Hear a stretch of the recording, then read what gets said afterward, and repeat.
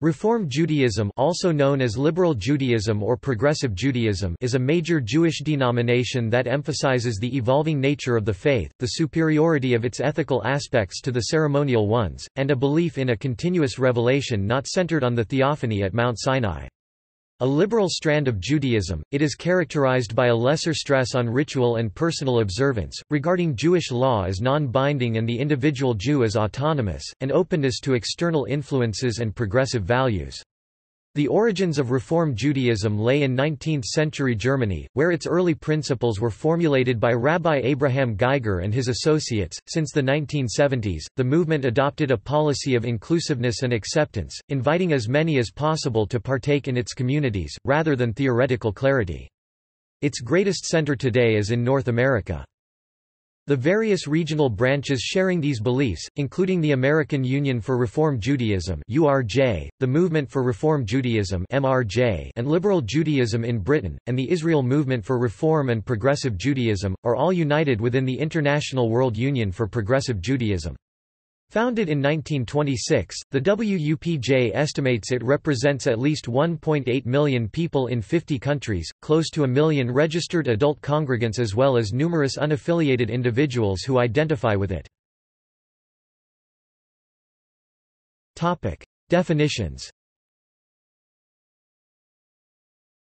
Its inherent pluralism and great importance placed on individual autonomy impede any simplistic definition of Reform Judaism. Its various strands regard Judaism throughout the ages as derived from a process of constant evolution. They warrant and obligate further modification and reject any fixed, permanent set of beliefs, laws or practices. A clear description became particularly challenging since the turn toward a policy favoring inclusiveness, Big Tent, in the United States over a coherent theology in the 1970s. This largely overlapped with what researchers termed as the transition from «classical» to «new» reform in America, paralleled in the other, smaller branches across the world. The movement ceased stressing principles and core beliefs, focusing more on the personal spiritual experience and communal participation. This shift was not accompanied by a distinct new doctrine or by the abandonment of the former, but rather with ambiguity. The leadership allowed and encouraged a wide variety of positions, from selective adoption of halakhic observance to elements approaching religious humanism. The declining importance of the theoretical foundation, in favor of pluralism and equivocalness, did draw large crowds of newcomers. It also diversified reform to a degree that made it hard to formulate a clear definition of it.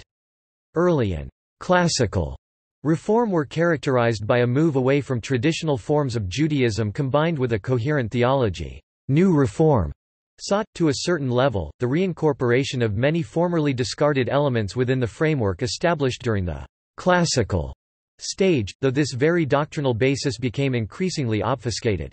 Critics, like Rabbi Dana Evan Kaplan, warned that reform became more of a Jewish activities club, a means to demonstrate some affinity to one's heritage in which even rabbinical students do not have to believe in any specific theology or engage in any particular practice, rather than a defined belief system. Theology. God. In regard to God, while some voices among the spiritual leadership approached religious and even secular humanism, a tendency that grew increasingly from the mid-20th century, both among clergy and constituents, leading to broader, dimmer definitions of the concept, the movement had always officially maintained a theistic stance, affirming the belief in a personal God. Early Reform thinkers in Germany clung to this precept. The 1885 Pittsburgh Platform described the one God, the God idea as taught in our sacred scripture, as consecrating the Jewish people to be its priests. It was grounded on a wholly theistic understanding, although the term, God idea, was excoriated by outside critics. So was the 1937 Columbus Declaration of Principles, which spoke of a one, living God who rules the world. Even the 1976 San Francisco Centenary Perspective, drafted at a time of great discord among Reform theologians, upheld the affirmation of God. Challenges of modern culture have made steady belief difficult for some. Nevertheless, we ground our lives, personally and communally, on God's reality. The 1999 Pittsburgh Statement of Principles declared the reality and oneness of God. British liberal Judaism affirms the Jewish conception of God, one and indivisible, transcendent and immanent, creator and sustainer. Revelation. The basic tenet of Reform theology is a belief in a continuous, or progressive, revelation, occurring continuously and not limited to the theophany at Sinai, the defining event in traditional interpretation. According to this view, all Holy Scripture of Judaism, including the Pentateuch, were authored by human beings who, though under divine inspiration, inserted their understanding and reflected the spirit of their consecutive ages. All the people Israel are a further link in the chain of revelation, capable of reaching new insights. Religion can be renewed without necessarily being dependent on past conventions. The chief promulgator of this concept was Abraham Geiger, generally considered founder of the movement. After critical research led him to regard Scripture as a human creation, bearing the marks of historical circumstances, he abandoned the belief in the unbroken perpetuity of tradition derived from Sinai and gradually replaced it with the idea of progressive revelation.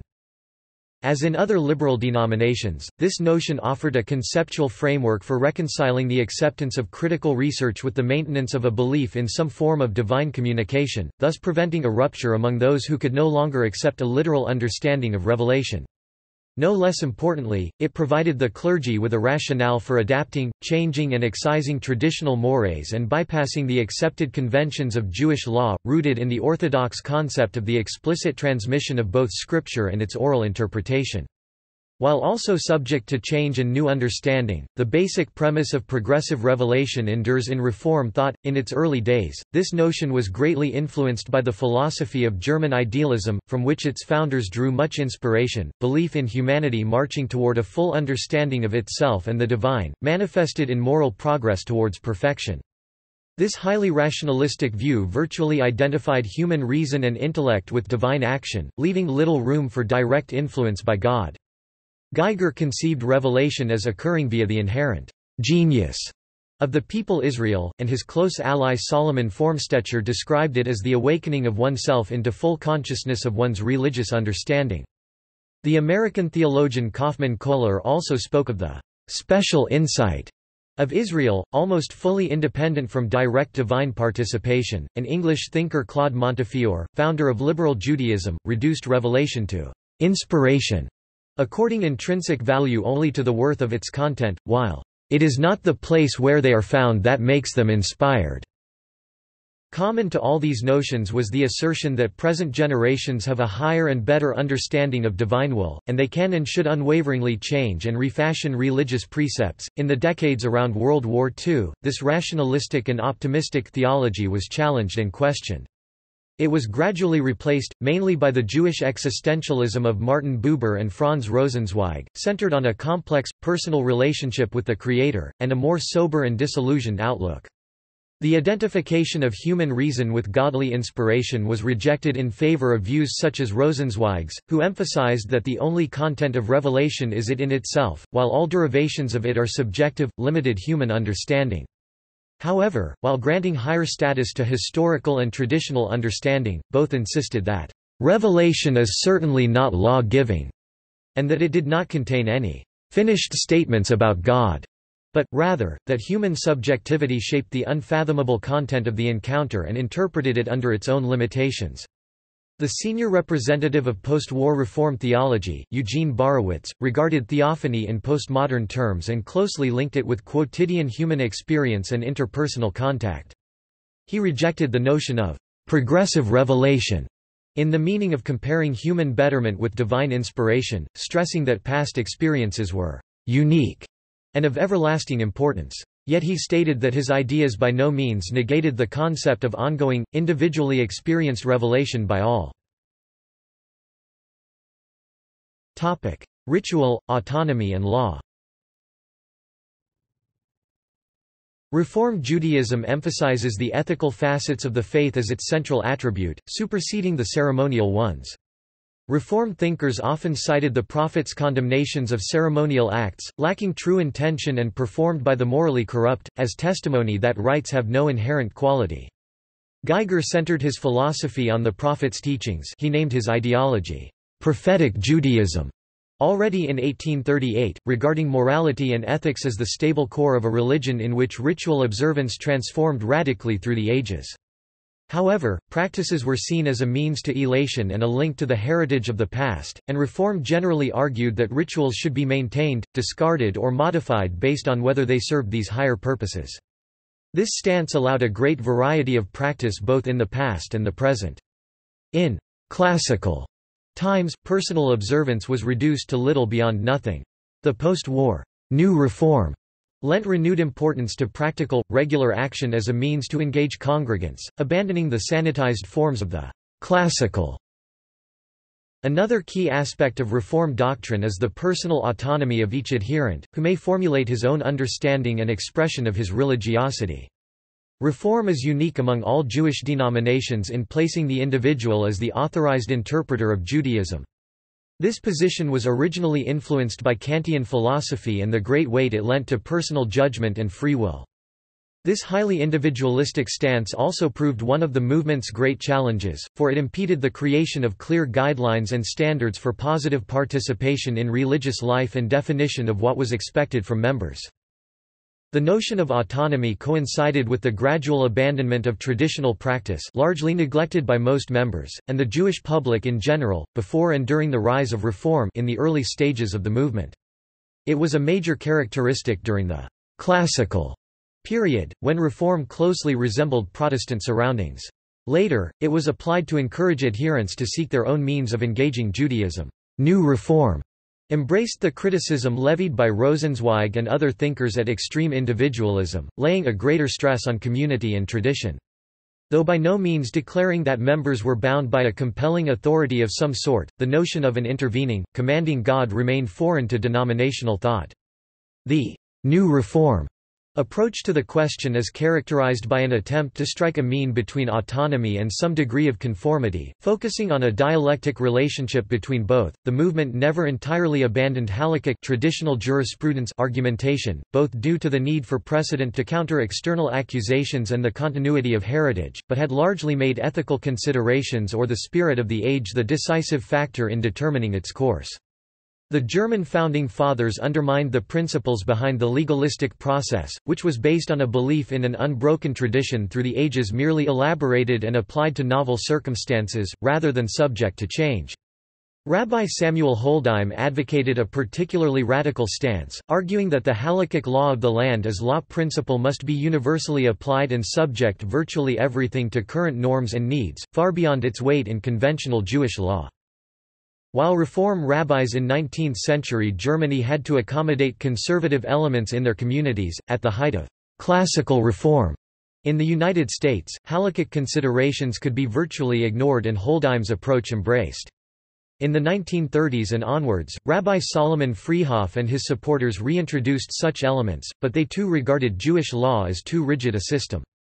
Instead, they recommended that selected features will be readopted and new observances established in a piecemeal fashion, as spontaneous minhag custom emerging by trial and error and becoming widespread if it appealed to the masses. The advocates of this approach also stress that their responsa are of non-binding nature, and their recipients may adapt them as they see fit. Freehoff's successors, such as Rabbis Walter Jacob and Moshe Zemer, further elaborated the notion of progressive halakha along the same lines. Messianic age and election. Reform sought to accentuate and greatly augment the universalist traits in Judaism, turning it into a faith befitting the Enlightenment ideals ubiquitous at the time it emerged. The tension between universalism and the imperative to maintain uniqueness characterized the movement throughout its entire history. Its earliest proponents rejected deism and the belief that all religions would unite into one, and it later faced the challenges of the ethical movement and Unitarianism. Parallel to that, it sought to diminish all components of Judaism that it regarded as overly particularist and self-centered. Petitions expressing hostility towards Gentiles were toned down or excised, and practices were often streamlined to resemble surrounding society. New Reform later renewed stress on Jewish particular identity, regarding it as better suiting popular sentiment and need for preservation. One major expression of that, which is the first clear Reform doctrine to have been formulated, is the idea of universal messianism. The belief in redemption was unhinged from the traditional elements of return to Zion and restoration of the temple and the sacrificial cult therein, and turned into a general hope for salvation. This was later refined when the notion of a personal Messiah who would reign over Israel was officially abolished and replaced by the concept of a messianic age, of universal harmony and perfection. The considerable loss of faith in human progress around World War II greatly shook this ideal, but it endures as a precept of reform. Another key example is the reinterpretation of the election of Israel. The movement maintained the idea of the chosen people of God, but recast it in a more universal fashion. It isolated and accentuated the notion, already present in traditional sources, that the mission of Israel was to spread among all nations and teach them divinely inspired ethical monotheism, bringing them all closer to the Creator. One extreme, classical promulgator of this approach, Rabbi David Einhorn, substituted the lamentation on the 9th Avenue for a celebration, regarding the destruction of Jerusalem as fulfilling God's scheme to bring His word, via His people, to all corners of the earth. Highly self-centered affirmations of Jewish exceptionalism were moderated, though the general notion of a kingdom of priests and a holy nation retained. On the other hand, while embracing a less strict interpretation compared to the traditional one, Reform also held to this tenet against those who sought to deny it. When secularist thinkers like Ahad Ham and Mordecai Kaplan forwarded the view of Judaism as a civilization, portraying it as a culture created by the Jewish people, rather than a God-given faith defining them, Reform theologians decidedly rejected their position, although it became popular and even dominant among rank-and-file members. Like the Orthodox, they insisted that the people Israel was created by divine election alone, and existed solely as such. The 1999 Pittsburgh Platform and other official statements affirmed that the Jewish people is bound to God by an eternal Berit, covenant.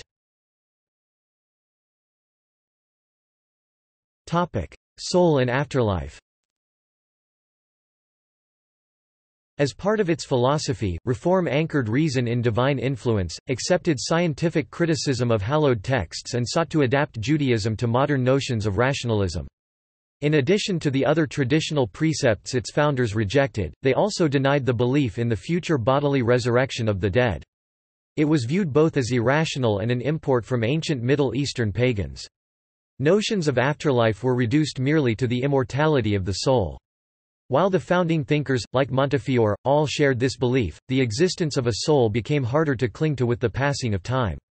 In the 1980s, Borowitz could state that the movement had nothing coherent to declare in the matter. The various streams of Reform still largely, though not always or strictly, uphold the idea.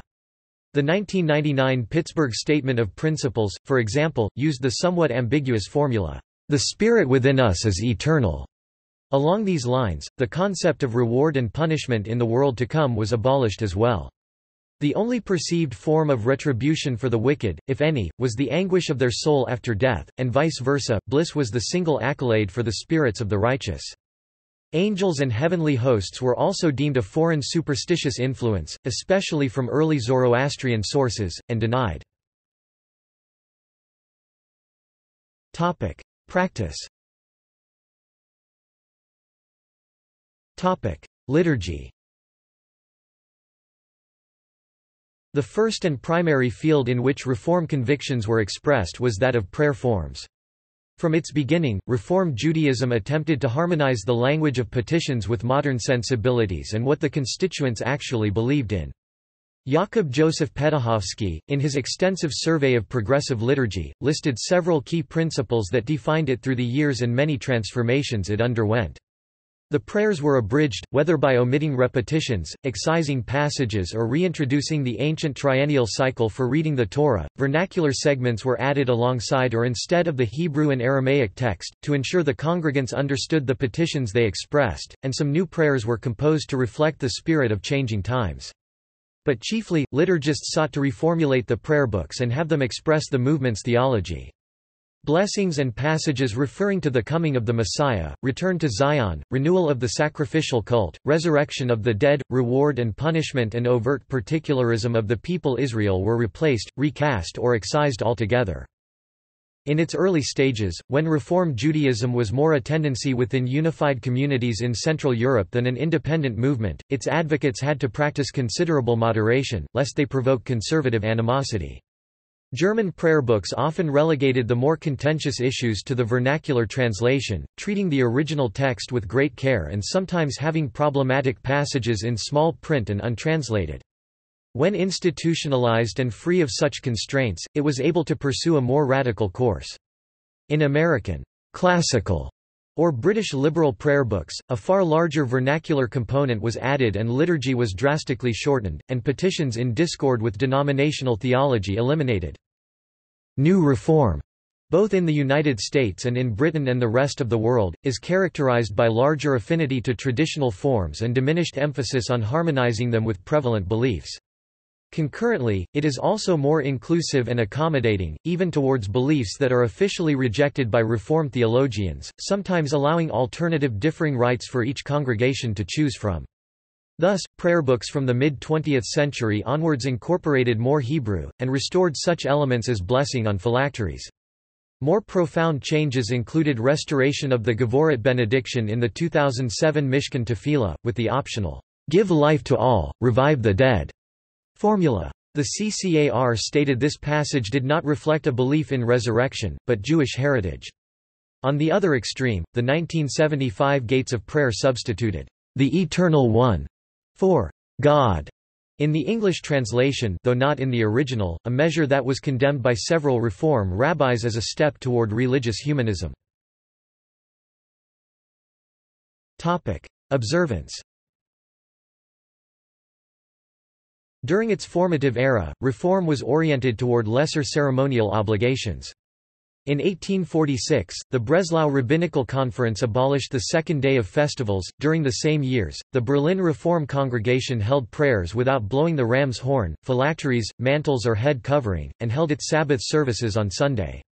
In the late 19th and early 20th century, American classical reform often emulated Berlin on a mass scale, with many communities conducting prayers along the same style and having additional services on Sunday. An official rescheduling of Sabbath to Sunday was advocated by Kaufmann Kohler for some time, though he retracted it eventually. Religious divorce was declared redundant and the civil one recognized as sufficient by American reform in 1869, and in Germany by 1912. The laws concerning dietary and personal purity, the priestly prerogatives, marital ordinances, and so forth were dispensed with, and openly revoked by the 1885 Pittsburgh Platform, which declared all ceremonial acts binding only if they served to enhance religious experience. From 1890, converts were no longer obligated to be circumcised. Similar policy was pursued by Claude Montefiore's Jewish Religious Union, established at Britain in 1902. The Vereinigung für das Liberal Judentum in Germany, which was more moderate, declared virtually all personal observance voluntary in its 1912 guidelines. New Reform saw the establishment and membership lay greater emphasis on the ceremonial aspects, after the former sterile and minimalist approach was condemned as offering little to engage in religion and encouraging apathy. Numerous rituals became popular again, often after being recast or reinterpreted, though as a matter of personal choice for the individual and not an authoritative obligation.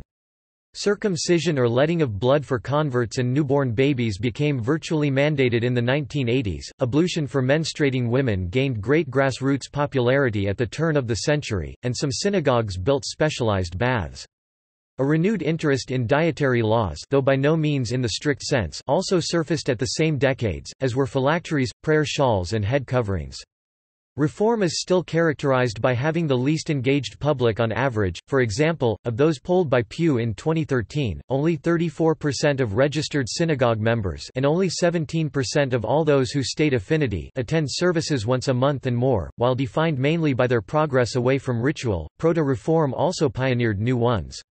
In the 1810s and 1820s, the circles Israel Jacobson, Eduard Clay and others that gave rise to the movement introduced confirmation ceremonies for boys and girls, in emulation of parallel Christian initiation rite. These soon spread outside the movement, though many of a more traditional leaning rejected the name, confirmation, in the New Reform Bar mitzvah largely replaced it as part of the retraditionalization, but many young congregants in the United States still perform one, often at the Feast of Weeks. Confirmation for girls eventually developed into the bat mitzvah, now popular among all except strictly Orthodox Jews.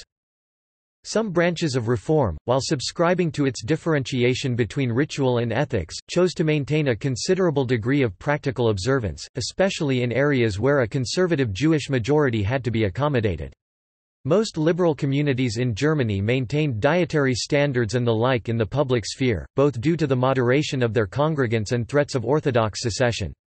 A similar pattern characterizes the movement for Reform Judaism in Britain, which attempted to appeal to newcomers from the United Synagogue, or to the IMPJ in Israel. Openness.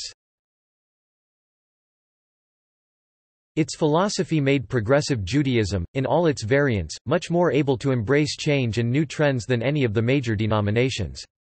It was the first to adopt innovations such as gender equality in religious life. As early as 1846, the Breslau Conference announced that women must enjoy identical obligations and prerogatives in worship and communal affairs, though this decision had virtually no effect in practice. Lily Montagu, who served as a driving force behind British liberal Judaism and WUPJ, was the first woman in recorded history to deliver a sermon at a synagogue in 1918, and set another precedent when she conducted a prayer 2 years later. Regina Jonas, ordained in 1935 by later chairman of the Vereinigung der Liberalen Rabbiner Max Dienmann, was the earliest known female rabbi to officially be granted the title. In 1972, Sally Priesand was ordained by Hebrew Union College, which made her America's first female rabbi ordained by a rabbinical seminary, and the second formally ordained female rabbi in Jewish history, after Regina Jonas. Reform also pioneered family seating, an arrangement that spread throughout American Jewry but was only applied in continental Europe after World War II. Egalitarianism in prayer became universally prevalent in the WUPJ by the end of the 20th century. Tolerance for LGBT and ordination of LGBT rabbis were also pioneered by the movement. Intercourse between consenting adults was declared as legitimate by the Central Conference of American Rabbis in 1977, and openly gay clergy were admitted by the end of the 1980s. Same-sex marriage were sanctioned by the end of the following decade. In 2015, the URJ adopted a resolution on the rights of transgender and gender non-conforming people, urging clergy and synagogue attendants to actively promote tolerance and inclusion of such individuals. American Reform, especially, turned action for social and progressive causes into an important part of religious commitment. From the second half of the 20th century, it employed the old rabbinic notion of tikkun olam, repairing the world, as a slogan under which constituents were encouraged to partake in various initiatives for the betterment of society.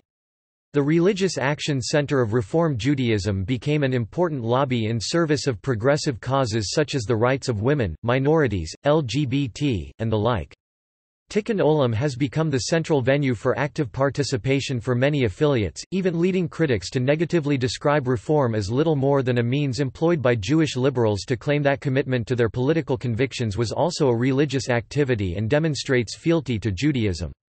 Dana Evan Kaplan stated that, "Tikkun Olam has incorporated only leftist, socialist-like elements. In truth, it is political, basically a mirror of the most radically leftist components of the Democratic Party platform, causing many to say that Reform Judaism is simply the Democratic Party with Jewish holidays." Rabbi Yaakov Joseph Petachovsky complained that under the influence of secular Jews who constitute most of its congregants since the 1950s, when lack of religious affiliation was particularly frowned upon, "Reform Judaism is today in the forefront of secularism in America. Very often indistinguishable from the ACLU. The fact of the matter is that it has, somewhere along the line, lost its religious moorings." In Israel, the Religious Action Center is very active in the judicial field, often resorting to litigation both in cases concerning civil rights in general and the official status of reform within the state, in particular.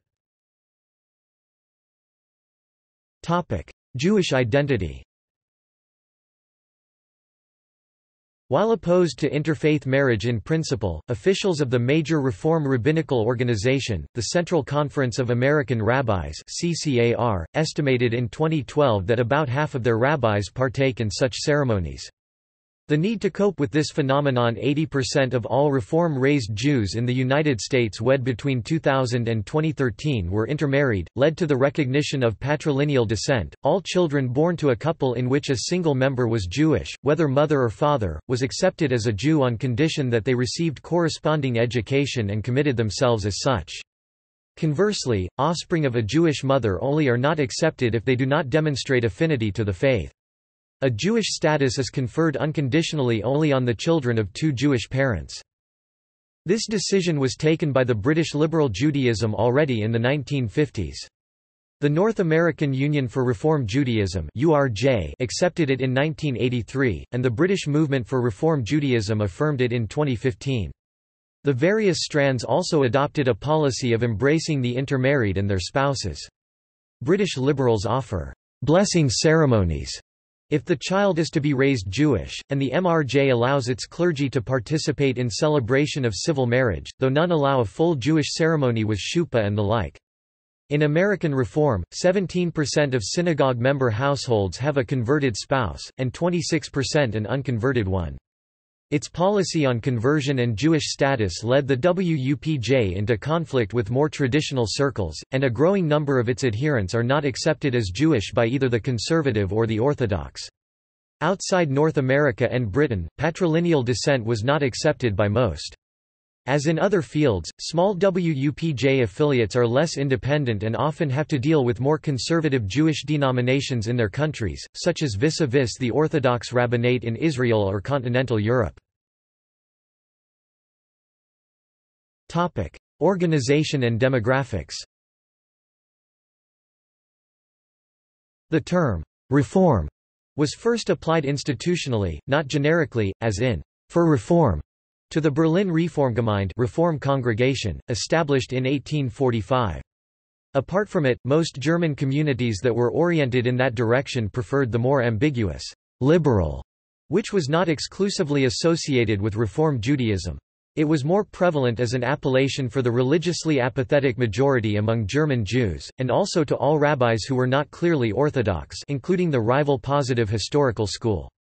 The title, "Reform", became much more common in the United States, where an independent denomination under this name was fully identified with the religious tendency.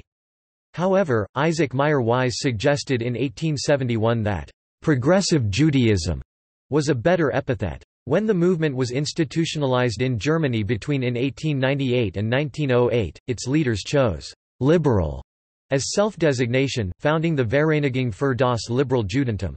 In 1902, Claude Montefiore termed the doctrine espoused by his new Jewish religious union as "liberal Judaism", too, though it belonged to the more radical part of the spectrum in relation to the German one.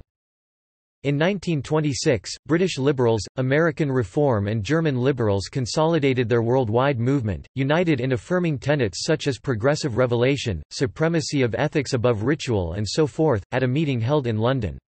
Originally carrying the provisional title, "International Conference of Liberal Jews", after deliberations between "liberal", "reform", and "modern", it was named World Union for Progressive Judaism on 12 July, at the conclusion of a vote. The WUPJ established further branches around the planet, alternatively under the names "Reform", "Liberal", and "Progressive". In 1945, the Associated British Synagogues, later Movement for Reform Judaism, joined as well. In 1990, Reconstructionist Judaism entered the WUPJ as an observer.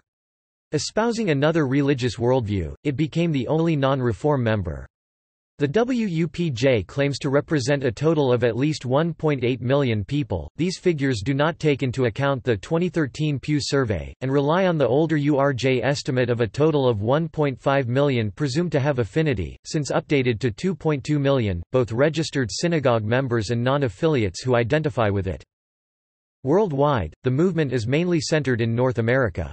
The largest WUPJ constituent by far is the Union for Reform Judaism until 2003, Union of American Hebrew Congregations in the United States and Canada.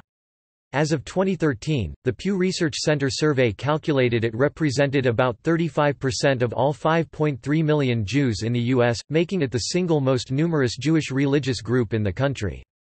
Stephen M. Cohen deduced there were 756,000 adult Jewish synagogue members, about a quarter of households had an unconverted spouse according to 2001 findings, adding some 90,000 non-Jews and making the total constituency roughly 850,000 and further 1,154,000 Reform-identified non-members in the United States. There are also 30,000 in Canada.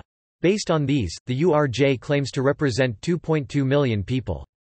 It has 846 congregations in the U.S. and 27 in Canada, the vast majority of the 1,170 affiliated with the WUPJ that are not Reconstructionist. Its rabbinical arm is the Central Conference of American Rabbis, with some 2,300 member rabbis, mainly trained in Hebrew Union College. As of 2015, the URJ was led by President Rabbi Richard Jacobs, and the CCAR headed by Rabbi Denise Eager. The next in size, by a wide margin, are the two British WUPJ affiliates.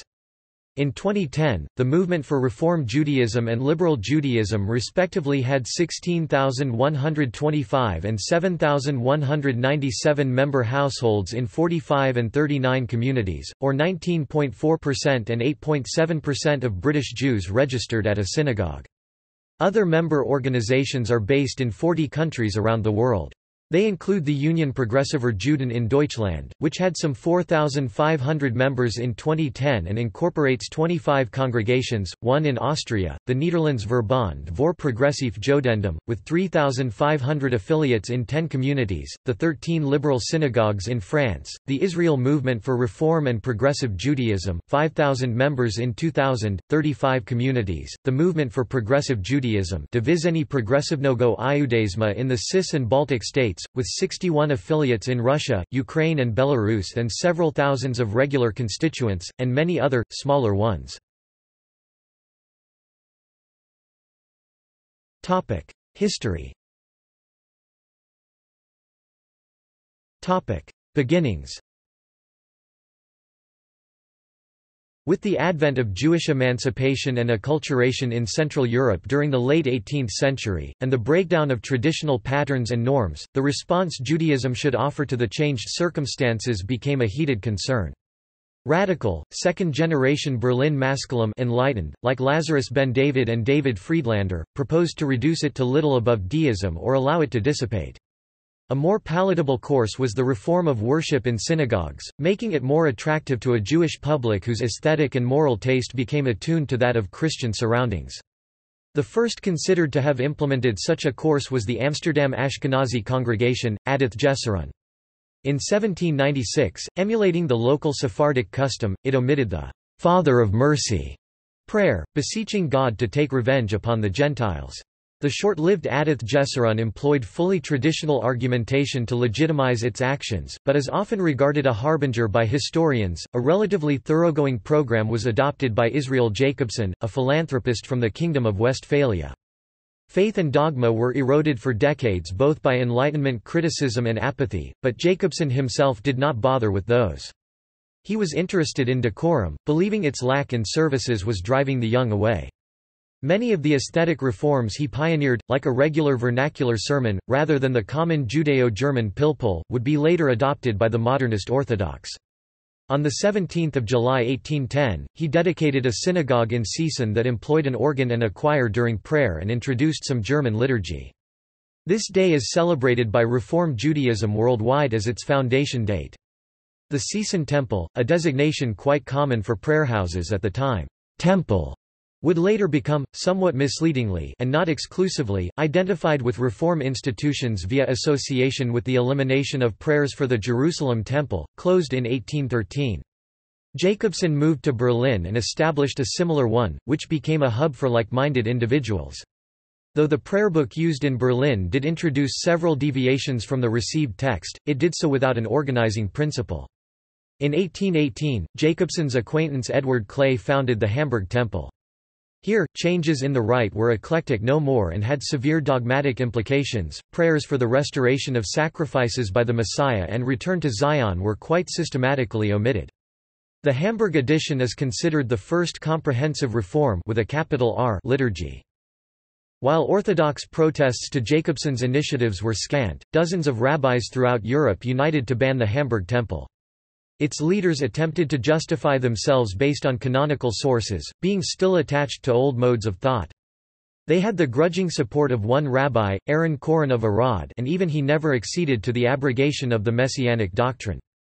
The massive Orthodox reaction halted the advance of the new trend, confining it to the port city for the next 20 years. Although many synagogues introduced mild aesthetic modifications as the process of acculturation spread throughout Central Europe, synchronized with the breakdown of traditional society and growing religious laxity, those were carefully crafted in order to assuage conservative elements, albeit the latter often opposed them anyhow. Vernacular sermons or secular education for rabbis were much resisted, and lacked a serious ideological undertone. One of the first to adopt such was Hamburg's own Orthodox community under the newly appointed Rabbi Isaac Bernays. The less strict but still traditional Isaac Noah Mannheimer of the Vienna Stadtempel and Michael Sachs in Prague, who both significantly altered custom but wholly avoided dogmatic issues or overt injury to Jewish law, set the pace for most of Europe. An isolated, yet much more radical step in the same direction as Hamburg's was taken across the ocean in 1824. The younger congregants in the Charleston synagogue, Beth Elohim, were disgruntled by present conditions and demanded change. Led by Isaac Harvey and other associates, they formed their own prayer group, the Reformed Society of Israelites. Apart from strictly aesthetic matters, like having sermons and synagogue affairs delivered in English, rather than Middle Spanish as was customary among Western Sephardim, they had almost their entire liturgy solely in the vernacular, in a far greater proportion compared to the Hamburg Rite. And chiefly, they felt little attachment to the traditional Messianic doctrine and possessed a clearly heterodox religious understanding. In their new prayer book, authors Harby, Abram Moise and David Nunes Carvalho unequivocally excised pleas for the restoration of the Jerusalem Temple. During his inaugural address on 21 November 1825, Harby stated their native country was their only Zion, not some stony desert, and described the rabbis of old as fabulists and sophists, who tortured the plainest precepts of the law into monstrous and unexpected inferences. The society was short-lived, and they merged back into Beth Elohim in 1833. As in Germany, the reformers were laymen, operating in a country with little rabbinic presence. Consolidation in German lands. In the 1820s and 1830s, philosophers like Solomon Steinheim imported German idealism into the Jewish religious discourse, attempting to draw from the means it employed to reconcile Christian faith and modern sensibilities. But it was the new scholarly, critical science of Judaism Wissenschaft des Judentums that became the focus of controversy. Its proponents vacillated whether and to that degree it should be applied against the contemporary plight. Opinions ranged from the strictly orthodox Azriel Hildesheimer, who subjugated research to the predetermined sanctity of the texts and refused to allow it practical implication over received methods, via the positive historical Zacharias Frankel, who did not deny Wissenschaft a role, but only in deference to tradition, and opposed analysis of the Pentateuch, and up to Abraham Geiger, who rejected any limitations on objective research or its application. He is considered the founding father of Reform Judaism. Geiger wrote that at 17 already, he discerned that the late Tannaim and the Amoraim imposed a subjective interpretation on the Oral Torah, attempting to diffuse its revolutionary potential by linking it to the biblical text. Believing that Judaism became stale and had to be radically transformed if it were to survive modernity, he found little use in the legal procedures of Halakha, arguing that hard-line rabbis often demonstrated they will not accept major innovations anyway. His venture into higher criticism led him to regard the Pentateuch as reflecting power struggles between the Pharisees on one hand, and the Sadducees who had their own pre-Mishnaic Halakha. Having concluded the belief in an unbroken tradition back to Sinai or a divinely dictated Torah could not be maintained, he began to articulate a theology of progressive revelation, presenting the Pharisees as reformers who revolutionized the Sadducee-dominated religion. His other model were the prophets, whose morals and ethics were to him the only true, permanent core of Judaism. He was not alone. Solomon Formstetcher argued that revelation was God's influence on human psyche, rather than encapsulated in law. Aaron Bernstein was apparently the first to deny inherent sanctity to any text when he wrote in 1844 that, "The Pentateuch is not a chronicle of God's revelation, it is a testimony to the inspiration his consciousness had on our forebears." Many others shared similar convictions. In 1837, Geiger hosted a conference of like-minded young rabbis in Wiesbaden. He told the assembled that the Talmud must go. In 1841, the Hamburg Temple issued a second edition of its prayer book, the first Reform liturgy since its predecessor of 1818. Orthodox response was weak and quickly defeated. Most rabbinic posts in Germany were now manned by university graduates susceptible to rationalistic ideas, which also permeated liberal Protestantism led by such figures as Lebericht Uhlich. They formed the backbone of the nascent Reform rabbinate. Geiger intervened in the Second Hamburg Temple controversy not just to defend the prayer book against the Orthodox, but also to denounce it, stating the time of mainly aesthetic and unsystematic reforms has passed. In 1842, the power of progressive forces was revealed again, when Geiger's superior Rabbi Solomon Tikhtin attempted to dismiss him from the post of preacher in Breslau. 15 of 17 rabbis consulted by the board stated his unorthodox views were congruous with his post. He himself differentiated between his principled stance and quotidian conduct. Believing it could be implemented only carefully, he was moderate in practice and remained personally observant. Second only to Geiger, Rabbi Samuel Holdheim distinguished himself as a radical proponent of change. While the former stressed continuity with the past, and described Judaism as an entity that gradually adopted and discarded elements along time, Holdheim accorded present conditions the highest status, sharply dividing the Universalist core from all other aspects that could be unremittingly disposed of.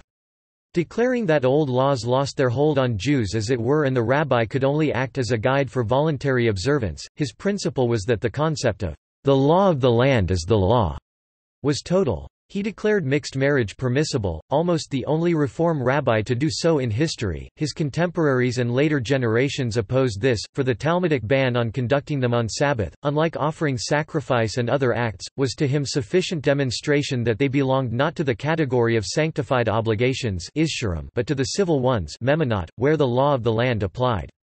Another measure he offered, rejected almost unanimously by his colleagues in 1846, was the institution of a Second Sabbath on Sunday, modeled on Second Passover. As most people desecrated the day of rest, the pressures of the late Vormers era were intensifying. In 1842, a group of radical laymen determined to achieve full acceptance into society was founded in Frankfurt, the Friends of Reform. They abolished circumcision and declared that the Talmud was no longer binding. In response to pleas from Frankfurt, virtually all rabbis in Germany, even Holdheim, declared circumcision obligatory. Similar groups sprang in Breslau and Berlin. These developments, and the need to bring uniformity to practical reforms implemented piecemeal in the various communities, motivated Geiger and his like-minded supporters into action. Between 1844 and 1846, they convened 3 rabbinical assemblies, in Braunschweig, Frankfurt am Main and Breslau respectively. Those were intended to implement the proposals of Aaron Koren and others for a new Sanhedrin, made already in 1826, that could assess and eliminate various ancient decrees and prohibitions. A total of 42 people attended the 3 meetings, including moderates and conservatives, all quite young, usually in their 30s. The conferences made few concrete, far-reaching steps, albeit they generally stated that the old mechanisms of religious interpretation were obsolete. The first, held on 12–19 June 1844, abolished Kol Nidre and the humiliating Jewish oath, still administered by rabbis, and established a committee to determine to which degree the messianic ideal should be mentioned in prayer. Repeating the response of the 1806 Paris Grand Sanhedrin to Napoleon, it declared intermarriage permissible as long as children could be raised Jewish. This measure effectively banned such unions without offending Christians, as no state in Germany allowed mixed-faith couples to have non-Christians' education for offsprings. It enraged critics anyhow. A small group of traditionalists also attended, losing all votes. On the opposite wing were sympathizers of Holdheim, who declared on 17 June that science already demonstrated that the Talmud has no authority either from the dogmatic or practical perspective. The men of the Great Assembly had jurisdiction only for their time. "We possess the same power, when we express the spirit of ours." The majority was led by Geiger and Ludwig Philippson, and was keen on moderation and historical continuity. The harsh response from the strictly Orthodox came as no surprise. Moshe Schick wondered, "Why shall we not disclose the truth about the sentence of these men? As they have blasphemed against the divinity of the law, they are no Israelites and equal to Gentiles." Yet they also managed to antagonize more moderate progressives. Both S. L. Rapoport and Zacharias Frankel strongly condemned Braunschweig. Another discontented party were Christian missionaries, who feared reform on two accounts: it could stem the massive tide of conversions, and loosen Jewish piety in favor of liberal, semi-secularized religion that they opposed among Christians as well, reducing the possibility they would ever accept new dogma fully. Frankel was convinced to attend the next one, held in Frankfurt on 15–28 July 1845, after many pleas. But he walked out after it passed a resolution that there were subjective, but no objective, arguments for retaining Hebrew in the liturgy. While this was quite a trivial statement, well grounded in canonical sources, he regarded it as a deliberate breach with tradition. The 1840s, commented Meyer, saw the reform movement crystallized both intellectually and institutionally, narrowing from reformers, in the generic sense, who wished to modernize Judaism to some degree or other, including both Frankel and the neo-Orthodox Samson Raphael Hirsch, a broad stream that embraced all opponents of the premodern status quo, to a more clearly marked current which rejected not only the religious mentality of the ghetto, but also the modernist orthodoxy which altered form but not substance. After his withdrawal, the conference adopted another key doctrine that Frankel opposed already in the Second Hamburg Temple dispute of 1842, declaring that, "Today, messianic belief can only be accepted as the hope for the liberation of mankind in an era of peace and fraternity." It officially enshrined the idea of a future messianic era, rather than a personal redeemer. Rabbi David Einhorn elucidated a further notion, that of the mission to bring ethical monotheism to all people, commenting that, "Exile was once perceived as a disaster, but it was progress. Israel approached its true destiny, with sanctity replacing blood sacrifice. It was to spread the word of the Lord to the four corners of the earth." The last meeting, convened in Breslau 13–24 July 1846, was the most innocuous. The Sabbath, widely desecrated by the majority of German Jews, was discussed.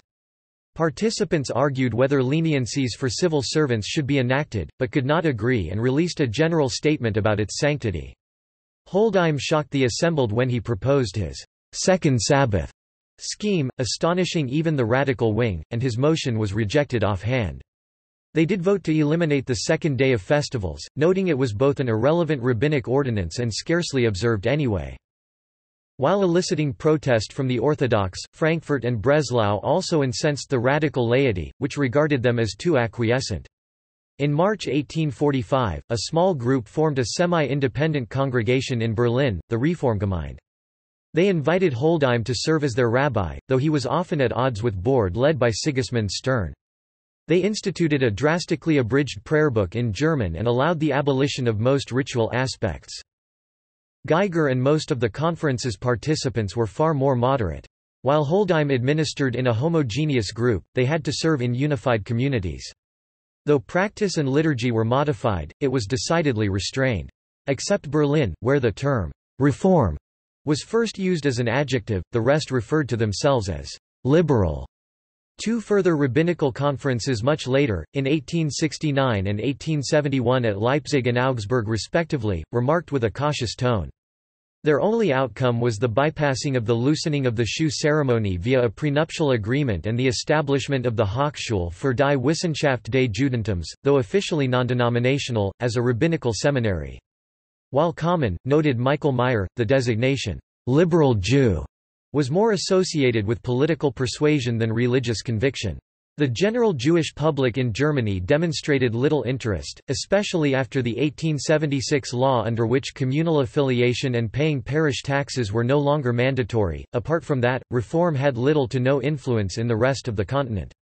Radical lay societies sprang in Hungary during the 1848 revolution but soon dispersed.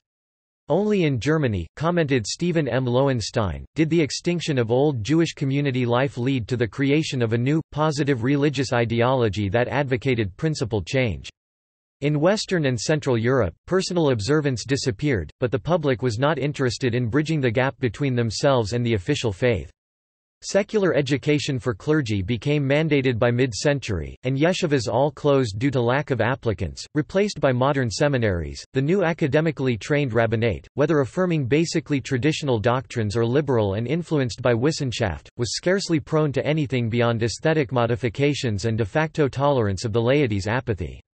Further to the east, among the unemancipated and unacculturated Jewish masses in Poland, Romania and Russia, the stimulants that gave rise either to reform or modernist orthodoxy were virtually unheard of. The few rich and westernized Jews in cities like Odessa or Warsaw constructed modern synagogues where mild aesthetic reforms, like vernacular sermons or holding the wedding canopy indoors, rather than under the sky, were introduced. Regarded as boldly innovative in their environs, these were long since considered trivial even by the most orthodox in Germany, Bohemia or Moravia. In the East, the belated breakdown of old mores led not to the remodification of religion, but to the formulation of secular conceptions of Jewishness, especially nationalistic ones. In 1840, several British Jews formed the West London Synagogue of British Jews, headed by Reverend David Wolfe Marks. While the title, Reform, was occasionally applied to them, their approach was described as neo-Karaite and was utterly opposite to continental developments. Only a century later did they and other synagogues embrace mainland ideas and establish the British movement for Reform Judaism. America and classical reform. At Charleston, the former members of the Reformed Society gained influence over the affairs of Beth Elohim. In 1836, Gustavus Poznański was appointed minister. At first traditional, but around 1841, he excised the resurrection of the dead and abolished the second day of festivals, 5 years before the same was done at the Breslau Conference. Apart from that, the American Reform movement was chiefly a direct German import. In 1842, Har Sinai Congregation was founded by German Jewish immigrants in Baltimore. Adopting the Hamburg Rite, it was the first synagogue established as Reformed on the continent. In the new land, there were neither old state-mandated communal structures, nor strong conservative elements among the newcomers. While the first generation was still somewhat traditional, their Americanized children were keen on a new religious expression. Reform quickly spread even before the Civil War. While fueled by the condition of immigrant communities, in matters of doctrine, wrote Michael Meyer, however much a response to its particular social context, the basic principles are those put forth by Geiger and the other German reformers: progressive revelation, historical critical approach, the centrality of the prophetic literature. The rabbinate was almost exclusively transplanted. Rabbis Samuel Hirsch, Samuel Adler, Gustav Gottheil, Kaufmann Kohler, and others all played a role both in Germany and across the ocean, and led by two individuals, the radical Rabbi David Einhorn, who participated in the 1844–1846 conferences and was very much influenced by Holdheim, though utterly rejecting mixed marriage, and the moderate pragmatist Isaac Meyer Wise, who while sharing deeply heterodox views was more an organizer than a thinker. Wise was distinct from the others, arriving early in 1846 and lacking much formal education. He was of little ideological consistency, often willing to compromise. Quite haphazardly, Wise instituted a major innovation when introducing family pews in 1851, after his Albany congregation purchased a local church building and retained sitting arrangements. While it was gradually adopted even by many Orthodox Jews in America, and remained so well into the 20th century, the same was not applied in Germany until after World War II. Wise attempted to reach consensus with the traditionalist leader Rabbi Isaac Leeser in order to forge a single, unified American Judaism. In the 1855 Cleveland Synod, he was at first acquiescent to Leeser, but reverted immediately after the other departed. The enraged Leeser disavowed any connection with him. Yet Wise's harshest critic was Einhorn, who arrived from Europe in the same year. Demanding clear positions, he headed the radical camp as reform turned into a distinct current. On 3–6 November 1869, the two and their followers met in Philadelphia. Described by Meyer as American Reform's Declaration of Independence, They stated their commitment to the principles already formulated in Germany. Priestly privileges, the belief in resurrection and a personal Messiah were denied. A practical, far-reaching measure, not instituted in the home country until 1910, was acceptance of civil marriage and divorce. A get was no longer required. In 1873, Wise founded the Union of American Hebrew Congregations since 2003, Union for Reform Judaism, the denominational body. In 1875, he established the movement's rabbinical seminary, Hebrew Union College, at Cincinnati, Ohio. He and Einhorn also quarreled in the matter of liturgy, each issuing his own prayer book, Minhag America (American Rite) and Olat Tamid (Regular Burnt Offering), respectively, which they hoped to make standard issue. Eventually, the Union Prayer Book was adopted in 1895. The movement spread rapidly. In 1860, when it began its ascent, there were few Reform synagogues and 200 Orthodox in the United States. By 1880, a mere handful of the existing 275 were not affiliated with it. In 1885, Reform Judaism in America was confronted by challenges from both flanks. To the left, Felix Adler and his ethical movement rejected the need for the Jews to exist as a differentiated group. On the right, the recently arrived Rabbi Alexander Cohen, an adherent of Zacharias Frankel, lambasted it for having abandoned traditional Judaism. Einhorn's son-in-law and chief ideologue, Rabbi Kaufman Kohler, invited leading rabbis to formulate a response. The 8 clauses of the Pittsburgh Platform were proclaimed on 19 November.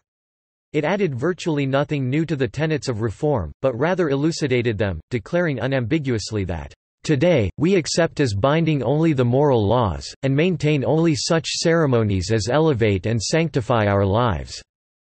The platform was never officially ratified by either the UAHC or HUC, and many of their members even attempted to disassociate from it, fearing that its radical tone would deter potential allies.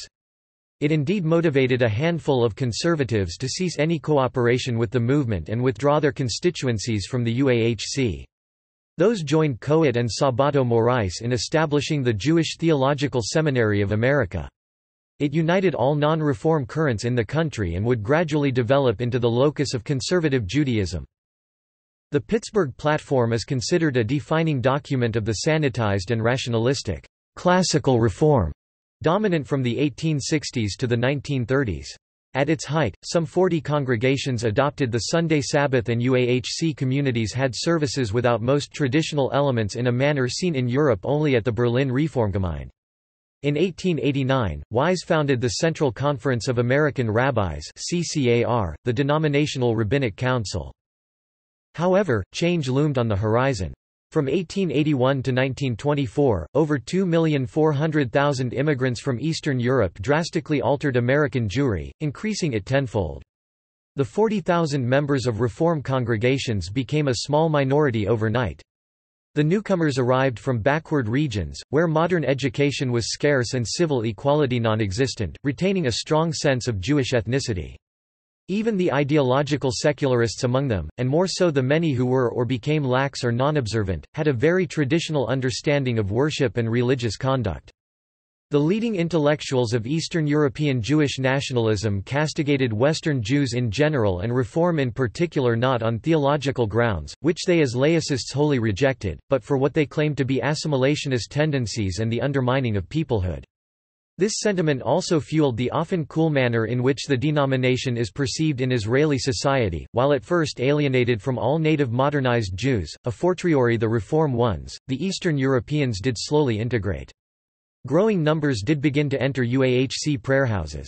The CCAR soon readopted elements long discarded in order to appeal to them. In the 1910s, inexperienced rabbis in the East Coast were given ram horns fitted with a trumpet mouthpiece, 70 years after the Reformgemeinde first held high holiday prayers without blowing the instrument. The 5-day workweek soon made the Sunday Sabbath redundant. Temples in the South and the Midwest, where the new crowd was scant, remained largely classical. The World Union. In Germany, liberal communities stagnated since mid-century. Full and complete Jewish emancipation granted to all in the German Empire in 1871 largely diffused interest in harmonizing religion with zeitgeist. Immigration from Eastern Europe also strengthened traditional elements.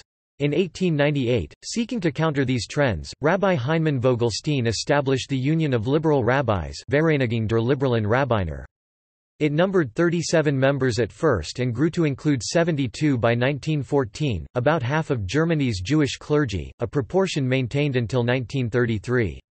In 1908, Vogelstein and Rabbi Kasser Seligman also founded a congregational arm, the Union for Liberal Judaism in Germany, Vereinigung für das Liberal Judentum in Deutschland, finally institutionalizing the current that until then was active as a loose tendency.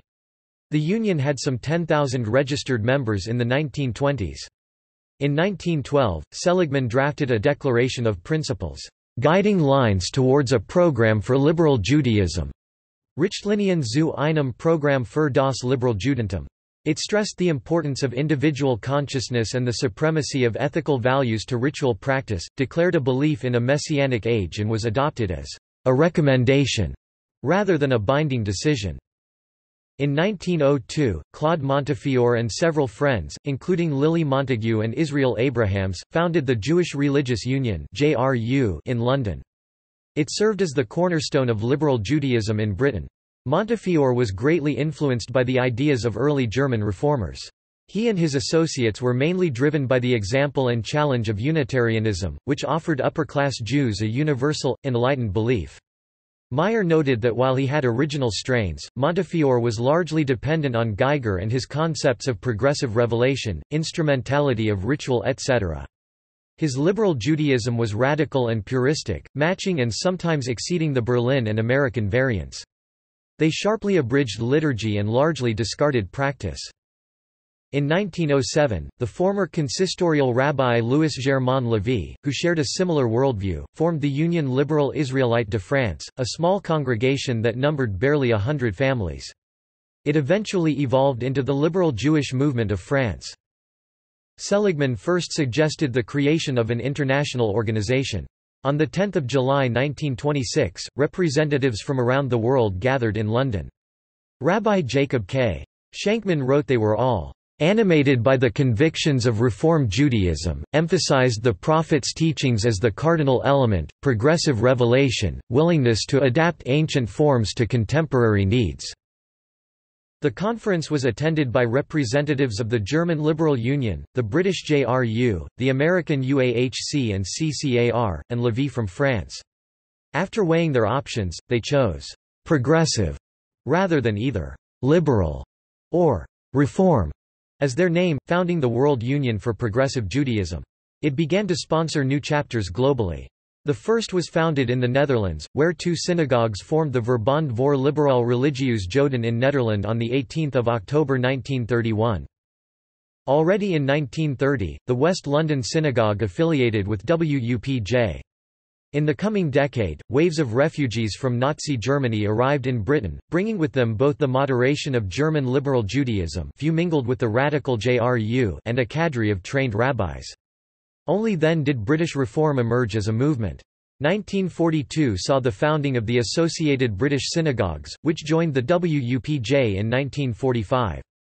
Preserving the relative traditionalism of Germany, they later adopted the name, Reform Synagogues of Great Britain. Since 2005, Movement for Reform Judaism, distinct from the smaller Union of Liberal and Progressive Synagogues, which succeeded the JRU. Tens of thousands of refugees from Germany brought their liberal Judaism to other lands as well. In 1930, the first liberal congregation, Temple Beth Israel Melbourne, was founded in Australia. In June 1931, the South African Jewish Religious Union for Liberal Judaism was organized, soon employing HUC-ordained Moses Cyrus Weiler. The Congregação Israelita Paulista of São Paulo, first branch in South America, was established in 1936. German refugees also founded a liberal community named Emet Ve'emunah in Jerusalem, but it joined the conservatives by 1949. The New Reform Judaism. Kohler retired in 1923. Rabbi Samuel S. Cohen was appointed HUC Chair of Theology in his stead, serving until 1956. Cohen, born near Minsk, was emblematic of the new generation of East European-descended clergy within American Reform. Deeply influenced by Ahad Ham and Mordecai Kaplan, he viewed Judaism as a civilization, rather than a religion, though he and other Reform sympathizers of Kaplan fully maintained the notions of election and revelation, which the latter denied. Cohen valued Jewish particularism over universalist leanings, encouraging the reincorporation of traditional elements long discarded, not as part of a comprehensive legalistic framework but as means to rekindle ethnic cohesion. His approach echoed popular sentiment in the East Coast. So did Solomon Freehoff, son to immigrants from Chernihiv, who advocated a selective rapprochement with Halakha, which was to offer guidance, not governance. Freehoff advocated replacing the sterile mood of community life, allowing isolated practices to emerge spontaneously and reincorporating old ones. He redrafted the Union Prayer Book in 1940 to include more old formulae and authored many responsa, though he always stressed compliance was voluntary. Cohen and Freehoff rose against the background of the Great Depression, when many congregations teetered on the threshold of collapse. Growing antisemitism in Europe led German liberals on similar paths. Rabbis Leo Back, Max Dienman and Seligman himself turned to stressing Jewish peoplehood and tradition. The Nazis' takeover in 1933 effected a religious revival in communities long plagued by apathy and assimilation. The Great Changes convinced the CCAR to adopt a new set of principles. On 29 May 1937, in Columbus, Ohio, a «Declaration of Principles», eschewing the more formal, binding «platform», promoted a greater degree of ritual observance, supported Zionism, considered by the classicists in the past as, at best, a remedy for the unemancipated Jewish masses in Russia and Romania, while they did not regard the Jews as a nation in the modern sense, and opened not with theology, but by the statement, "Judaism is the historical religious experience of the Jewish people." The Columbus Principles signified the transformation from «classical» to the «New Reform Judaism», characterized by a lesser focus on abstract concepts and a more positive attitude to practice and traditional elements. The Holocaust and the establishment of the State of Israel reinforced the tendency. The Americanization and move to the suburbs in the 1950s facilitated a double effect. The secular Jewish ideologies of the immigrants' generation, like Bundism or labor Zionism, became anachronistic.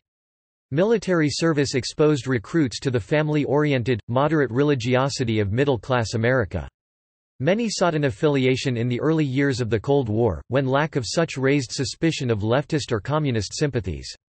The «return to tradition», as it was termed, smoothed the path for many such into UAHC. It grew from 290 communities with 50,000 affiliated households in 1937 to 560 with 255,000 in 1956. A similar shift to nostalgic traditionalism was expressed overseas. Even the purist liberals in Britain introduced minor customs that bore sentimental value. Bar mitzvah replaced confirmation. World War II shattered many of the assumptions about human progress and benevolence held by liberal denominations, reform included. A new generation of theologians attempted to formulate a response.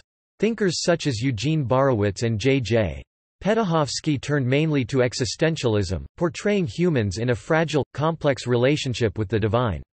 While religious humanism was ever present, it remained confined to a small group, and official positions retained a theistic approach. But the main focus in American reform lay elsewhere. In 1946, Rabbi Maurice Eisendrath was appointed president of the UAHC. He turned the notion of tikkun olam, repairing of the world, into the practical expression of affiliation, leading involvement in the civil rights movement, Vietnam War opposition and other progressive causes. In 1954, the first permanent Reform congregation was established in the State of Israel, again at Jerusalem. The Israel Movement for Reform and Progressive Judaism was registered in 1971, and the worldwide movement moved the WUPJ's headquarters to Jerusalem in 1974, signaling its growing attachment to Zionism. The 1960s and 70s saw the rise of multiculturalism and the weakening of organized religion in favor of personal spirituality. A growing return to ethnicity among the young made items such as prayer shawls fashionable again. In 1963, HUC graduate Sherwin Wine seceded to form the openly atheistic Birmingham Temple, declaring that for him Judaism was a cultural tradition, not a faith. Knowing that many in their audience held quite overlapping ideas, the pressure on the CCAR to move toward non-theism grew. In 1975, the lack of consensus surfaced during the compilation of a new standard prayer book, Gates of Prayer. To accommodate all, 10 liturgies for morning service and 6 for evening were offered for each congregation to choose from very traditional to one that retained the Hebrew text for God but translated it as eternal power, condemned by many as de facto humanistic. Gates of Prayer symbolized the movement's adoption of what would be termed Big Tent Judaism, welcoming all, over theological clarity. In the following year, an attempt to draft a new platform for the CCAR in San Francisco ended with poor results.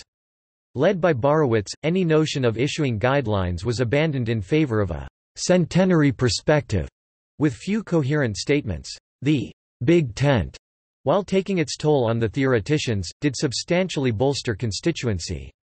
The UAHC slowly caught up with conservative Judaism on the path toward becoming the largest American denomination. Yet it did not erase boundaries completely, and rejected outright those who held syncretic beliefs like Jubu and Messianic Judaism, and also Sherwin-Wine-style secular humanistic Judaism. Congregation Beth Adam, which excised all references to God from its liturgy, was denied UAHC membership by a landslide vote of 113 to 15 in 1994. In 1972, the first Reform female rabbi, Sally Priesand, was ordained at HUC. In 1977, the CCAR declared that the biblical ban on male same-sex intercourse referred only to the pagan customs prevalent at the time it was composed, and gradually accepted openly LGBT constituents and clergy. The first LGBT rabbi, Stacy Offner, was instated in 1988, and full equality was declared in 1990.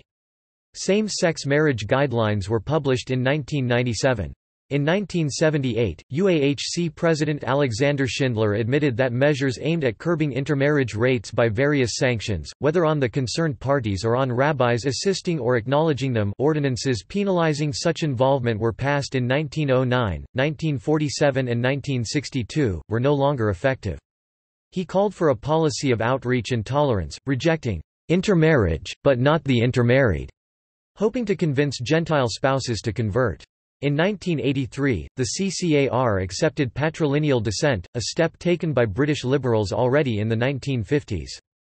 UAHC membership grew by 23% in 1975 to 1985, to 1.3 million. An estimated 10,000 intermarried couples were joining annually. On 26 May 1999, after a prolonged debate and 6 widely different drafts rejected, a Statement of Principles for Reform Judaism was adopted in Pittsburgh. It affirmed the reality and oneness of God, the Torah as God's ongoing revelation to our people, and committed to the ongoing study of the whole array of commandments and to the fulfillment of those that address us as individuals and as a community. Some of these sacred obligations have long been observed by Reform Jews, others, both ancient and modern, demand renewed attention. While the wording was carefully crafted in order not to alienate the estimated 20% to 25% of membership that retained classicist persuasions, it did raise condemnation from many of them. See also: Cantor in Reform Judaism, Reform Judaism magazine. References. External links. Reform Judaism, Union for Reform Judaism, World Union for Progressive Judaism, Central Conference of American Rabbis, American Conference of Cantors, Hebrew Union College Jewish Institute of Religion, Reform Judaism magazine, Liberal Judaism in the UK, The Movement for Reform Judaism in the UK, Israel Movement for Reform and Progressive Judaism.